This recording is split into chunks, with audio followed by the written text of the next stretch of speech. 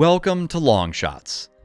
This is the story of two brothers from the Midwest with nothing to lose who created a tech empire and all the valuable lessons we learned along the way. Episode 1: Fence Jumper. When I woke up in the Monterey Peninsula Community Hospital on February 10th, 2017, I knew something had gone very, very wrong. But I felt great. The nurse would later explain my false sense of euphoria came from the morphine shot they'd given me when I was wheeled into the hospital 3 hours before. I'd sustained 7 spiral fractures in my tibia and broken my knee in 3 places jumping off a 10-foot-high security fence. My surgeon would later describe my leg as a bag of glass. Just 3 hours earlier, I was parked outside a gated mansion with a minivan full of partygoers. We were hosting a gathering with Bill Murray on the grounds of the AT&T Pebble Beach Pro-Am for the golf line my brother Leo and I had created called William Murray Golf. I'd forgotten the gate code, and the 4 rum and cokes I'd already had convinced me I should simply hop over the fence and trip the sensor on the other side to let everybody in. You know that trick. So I hopped up on the boulder, and I pulled myself on top of a fence that buttressed the gate. At that very moment, it occurred to me that this wasn't the first gate I'd jumped in my life, and that none of my fence jumping antics had ever resulted in a soft landing. One particular leap, however, had made my entire career, and despite the messy landing, it had been my lucky break. August 2008, Los Angeles, California. 7 years after moving from Fort Wayne, Indiana to Los Angeles to become an actor, I didn't have much to show for it. A handful of commercials, 2 failed pilots, and a guest starring role on a TNT show. My W-2s would tell you that I'd lived 7 years below the poverty line. And aside from a brief stint of homelessness sprinkled in the beginning part, I'd never been more broke than I was in August of 2008.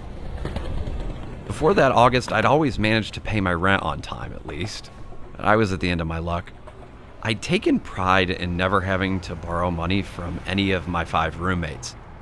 I was living in a 3-bedroom home on Rose Avenue in Venice Beach, California, which included my brother Leo and 2 cousins, Rick and Bob Phillip, also from Fort Wayne. A few miles east of Venice Beach in West Hollywood, there was a new show being cast from the writer and creator of 6 Feet Under. It was a dark situational drama about a post-vampire society in Louisiana. Vampires had come out of the coffin and commingled with society thanks to a synthetic blood called True Blood. But this wasn't just any writer.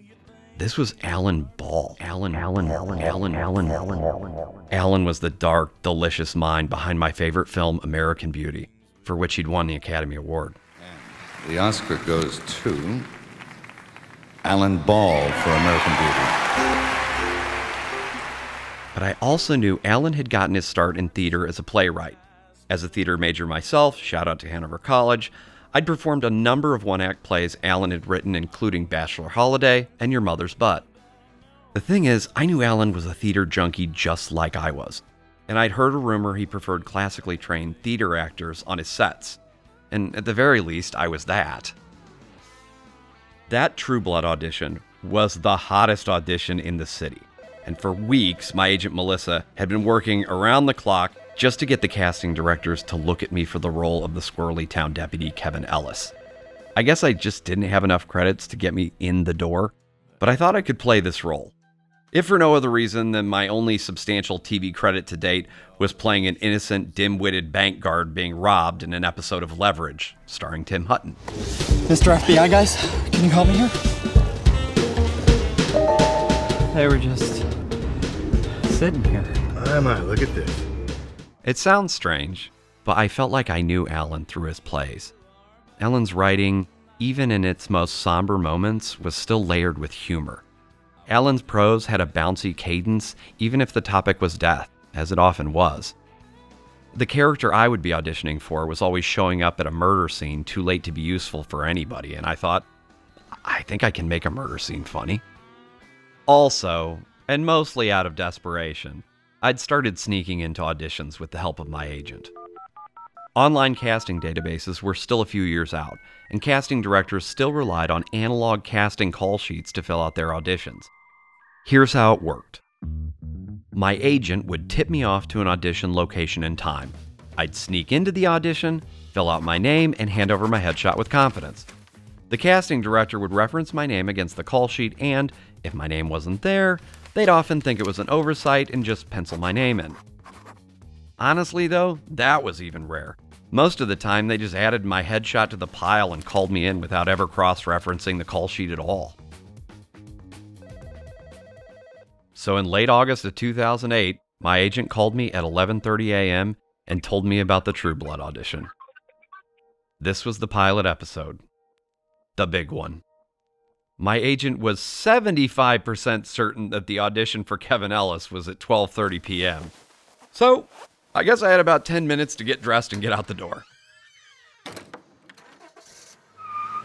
Melissa also didn't have the sides for me either. Not her fault, but would have been nice. For all you non-actors out there, sides are pages from a script that a casting director gives to actors to study prior to their audition for the role. I was flying blind. But the real issue was sneaking into the studio lot itself, which is actually called The Lot. I guess the proper name is The Lot at Formosa. Anyway, The Lot was famous for filming Some Like It Hot and Beverly Hills 90210. Today, it's home to shows like Euphoria and Big Little Lies. Because True Blood was the highest of high-profile auditions, the front gate was well guarded and you had to present a driver's license to the guard, which he cross-checked diligently against the audition list. So, I would have to sneak in through the back, which presented its own set of complications. The back of the lot had no gate. It did, however, have a 12-foot tall white wall that encircled the entire lot. But I had a friend, he was also a fellow audition crasher, and he had tipped me off that you could climb on top of a dumpster, then gain fixture on the wall, and pull yourself up so you could jump into the studio. He also warned me there was only about 4 feet of narrow space between the asphalt below and the soundstage. So basically, you had to pencil dive straight down and nail the landing, or risk being flung headfirst into a very sturdy soundstage. I parked in a back neighborhood and approached from the rear. It turned out my audition crashing buddy had great intel. The dumpster was right where it needed to be. I climbed up on top of the dumpster, I ignored the putrid smells of the chicken curry, and I hoisted myself to the top of the white wall. And I finally managed to stand up. At that moment, I realized, first, I was about 17 feet high. Second, I could see the entire studio from way up there. It was beautiful. And then I realized I was completely exposed to anybody who bothered to look up. It was now or never. No rent, and seemingly the only prospect to pay my rent was to be cast in the most sought-after show in all of Hollywood. So I jumped, and landed like a sack full of hammers. I brushed myself off and took inventory. My knees were scraped up, and the palm of my hands were bleeding from the impact and black from the asphalt. I raced away and found a bathroom to wash out the flecks of asphalt. But even when I looked in the mirror, I still looked like an old gym sock slung over a shower rod. But I was inside the Golden Gates, a total imposter, and I wasn't about to turn back. So I walked past the cafeteria and I found this white casita with a sign that had 3 letters on it. TRU. This must be the place. When I opened the door, it looked like any other audition. There was a sign-in sheet in front of me, the pile of headshots, all pretty standard audition protocol. So I signed in and put my bloody hands in my pocket and just kind of shuffled my feet. Act normal. Until I saw this woman approaching me quite deliberately. That woman was Junie Lowry Johnson. Junie had cast 6 Feet Under, Desperate Housewives. Most recently, she cast the Showtime hit Yellow Jackets, which is really a triumph of modern-day casting because each role has both a teenage as well as an adult version of the character. But Junie and Libby Goldstein pulled it off. Junie was, and still is, the best in the business. Junie approached, she stopped in front of me, and stated with zero hesitation, So, I know you don't have an audition today. I feigned surprise. Yeah? Do you know how I know that? Asked Junie. No. Because these are the callbacks. Junie motioned to 3 actors sitting on the couch, all dressed in deputies' outfits, staring at me incredulously. I was outed, crushed, bloody, and defeated, and I remember looking at that room. It was that room where I would have been auditioning. It was like 10 feet away, but it might as well have been a million miles. I wanted to be in that room so badly. And then, almost on cue, the door opened, and Alan Ball walked out of it. Alan started making a cup of green tea, and Junie walked over him, and they started having a little sidebar. Junie was whispering something in his ear, and Alan was looking over his shoulder directly at me, sizing me up, which was bad because in my head, I looked a lot more like a murder suspect than a town deputy. But the jury was deliberating. And after what felt like an eternity, the judge, Alan, nodded his head and whispered something inaudibly to Junie and returned to the room. Junie took a deep breath and turned around. She had this bemused look on her face as she walked towards me to deliver the water cooler verdict. Alan would like to see you right now. Holy shit, lady, really? Really? Right now. Everything in my shitty, insignificant acting life had led to this moment, this opportunity. The room was packed. It was small. It was stuffy. I mean, it was easy to see from everyone looking at their watches that they were ready to hit the cafeteria for lunch. And then I looked at Alan Ball, and he was smiling. He was enjoying this. So, John, you snuck into the audition. I know you don't have the sides. So improv it. Work the room. Nothing in the world scared me more than improv comedy. I hadn't even taken an intro to improv class in college. That's how much it terrified me. And I had to improv a script by the best writer in Hollywood. This was the kind of situation I had literal nightmares about. But I'd done my homework. I had read the Southern Vampire Mysteries, upon which True Blood is based, and the character of Kevin Ellis reminded me of one of my favorite fraternity brothers in college, George C. He was a farm boy with this thick Southern accent, with so little self-awareness it was almost charming. So, I chose my target. It was going to be Junie. I walked right up to her, and I looked her straight in the eye. You're suspect for murder. And murder is always a mistake. The stuffy room exploded with laughter. I honestly don't remember much after that. I went into some fused state of consciousness, but I remember one thing. I had crushed that audition. This time, I left the audition through the front gate of the lot. Bloody, but with my head held high. And driving back to Santa Monica on the 10 freeway only 30 minutes later, my phone rang. It was Alan. I knew he was legendary for calling actors himself to let them know that they'd been cast. I never really thought that would happen to me. But he said, "Welcome to True Blood." It was difficult for me to hold back the tears while I thanked him profusely. I just remember looking down at the clock, 1:30 p.m. And that was it. He just cast me right there in my Ford Taurus. In a crazy 2 hours, my entire life had changed forever. I have no idea how many exits I missed on my way home. I think I just kept driving to Malibu.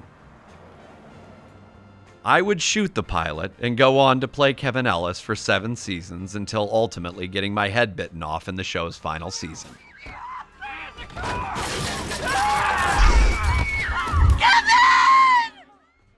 Alan Ball taught me a valuable lesson that day that I carried with me forever. He gave me an opportunity to shine when no one else would. The Hollywood gatekeepers exist to keep you out. Gates, guards, walls, no matter how pretty they are, they will always stand between you and the goal.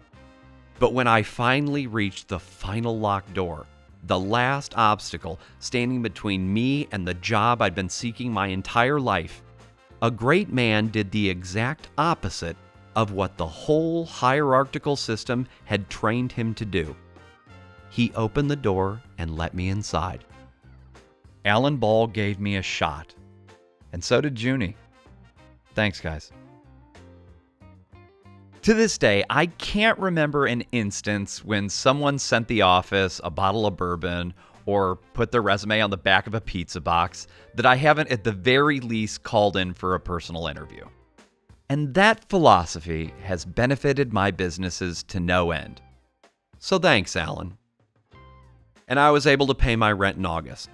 With $2,000 left over, I would invest it all 1 month later in a website with my brother Leo called thechive.com. It would take me 14 more years for that investment of $2,000 to become over $1 billion. I don't know what the Vegas odds on that would be. And I don't even know if I would have bet on myself. I mean, we only had the slightest chance of succeeding, but we did. And hopefully, how we managed to pull it all off will inspire everybody who's ever had the dream of something bigger. This is that story. This is Longshots.